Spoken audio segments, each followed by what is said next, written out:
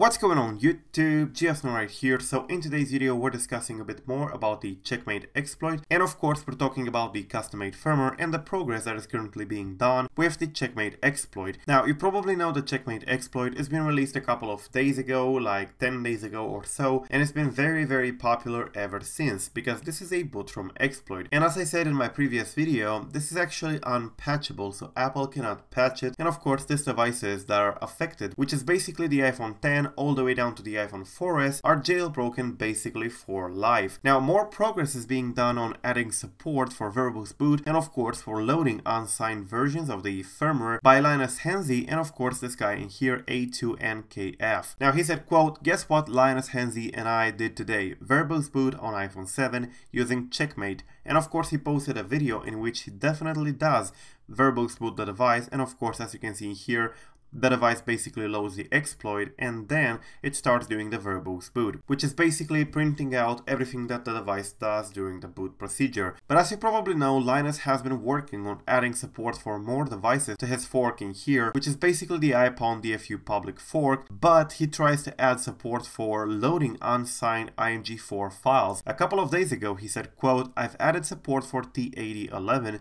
which is iPad Pro 2017, to my CheckM8 fork. Fully supports unsigned IMG4 loading." Now this is an important part because normally the CheckM8 exploit released by Axiom X doesn't support loading IMG4 files that are unsigned. So basically if you want to create a custom-made firmware, you need to be able to load the patched IMG4 files, because on 64-bit devices, which means iPhone 5S or newer, most of the firmware files are packed inside an IMG4 container.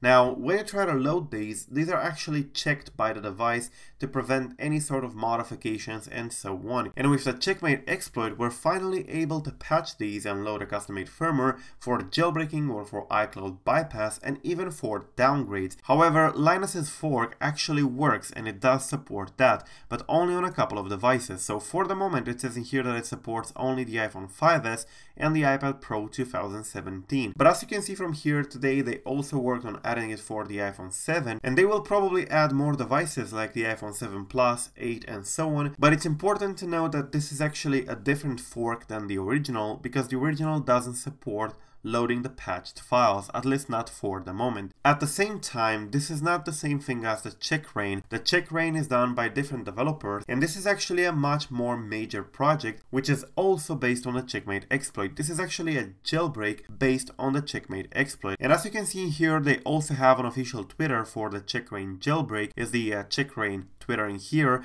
and you can find more information if you go ahead in here. But also there is an official website, which is CheckRa1n.com, spelled with a 1 instead of I. And as you can see, currently there is only the logo in here, but the jailbreak will be available soon on this website once they publish it. So yeah, the official website is CheckRa1n.com and the official Twitter is this one in here. Make sure that you do not follow an imposter, because there are many with the same name nowadays. And in other news, as you can see, the exploit actually works on Apple TV as well, and the CheckRa1n jailbreak is currently being ported for the Apple TV. So we will definitely be able to jailbreak all the compatible Apple TVs with this exploit as well. And this supports the iPhone 4S all the way up to the iPhone 10, but not the iPhone XS, XS Max or XR, and not the iPhone 11. Now for those of you who are interested in doing an iCloud bypass, it's definitely possible, and I talked about it on my jailbreak forum in here. There's a section for iCloud bypass. I actually posted an article yesterday that 6,000 people saw,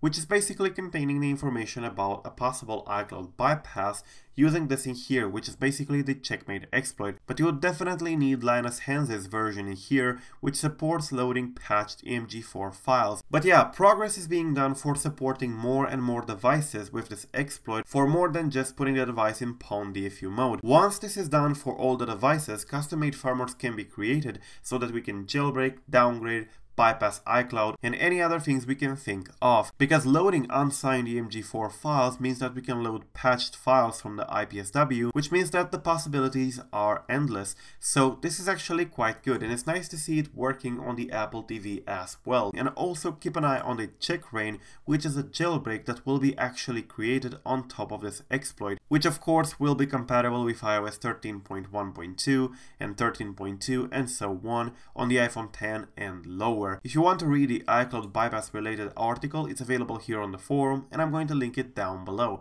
So yeah, thank you for watching, do not forget to subscribe to stay updated. I am GeoSnow, till the next time, peace out.